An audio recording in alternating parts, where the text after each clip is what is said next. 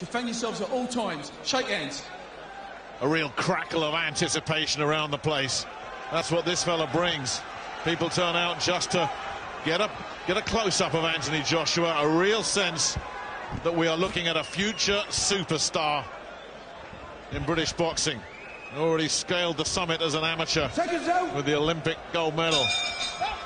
Can he repeat the trick as a professional? And he's up against Dennis Baktov, who once held this title, the WBC International Heavyweight title, back in 2001. That was his 9th professional fight. For Dennis, for Anthony, tonight, this is his 9th professional fight.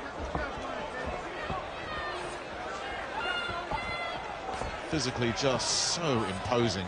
16 stone 12 on the scales yesterday, Jim. Baktov doing a nice little job of just slipping and missing those long jabs. Baktov tends to stick around. I mean, he's never been got out of there inside before 4 rounds. He's only failed to go the distance once since 2005. That was against Manuel Shah, and that was on a hand injury as well. So he knows how to look after himself, and that's what Joshua needs. He needs some rounds. He needs an opponent who can make him miss.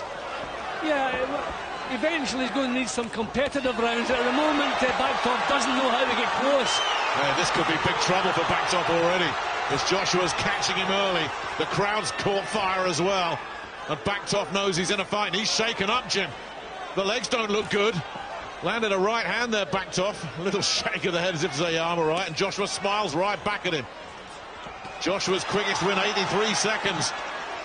Back at Wembley Stadium against Matt Legg.